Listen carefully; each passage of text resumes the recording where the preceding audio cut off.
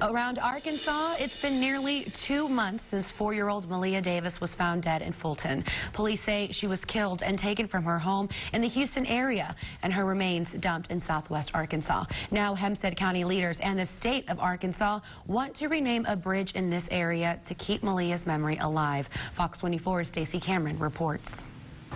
Just days after Maleah Davis's body was found in Fulton, local residents started a memorial for the young child.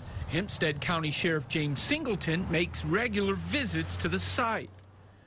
Well, think of Maleah, think of her sweet young life, and just remember to keep their children close to them.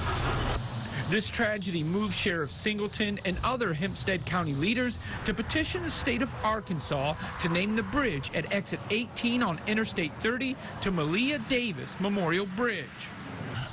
You know, this baby was left on the side of the road, right, not 500 feet from where we're standing right now.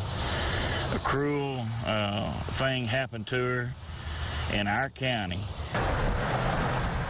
This week, the Arkansas Highway Commission unanimously approved the name change, adding the state's support to the effort. Well, usually it takes a while for naming requests to filter through the process, but this is one that, you know, the commission felt strongly about and was happy to do so.